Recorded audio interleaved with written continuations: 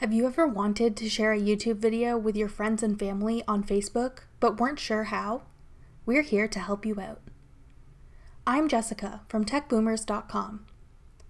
In this video, I'll be showing you 2 methods you can use to share a YouTube video to Facebook on Android. Now let's get started. For the first method, start by opening the YouTube app on your Android device.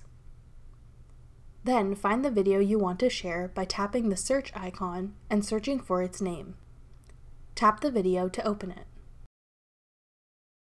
At the top of your screen, tap the share icon. From the list of options that appear, tap Facebook. Lastly, add a caption, then tap Post.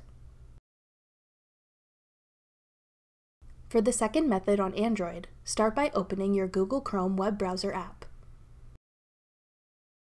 Go to the YouTube mobile website. Then find the video you want to post to Facebook. Tap it to play the video. Tap the Share button at the top of your screen. Then tap Copy Link. Now go back to your Android home screen and launch your Facebook app. Start creating a new Facebook post.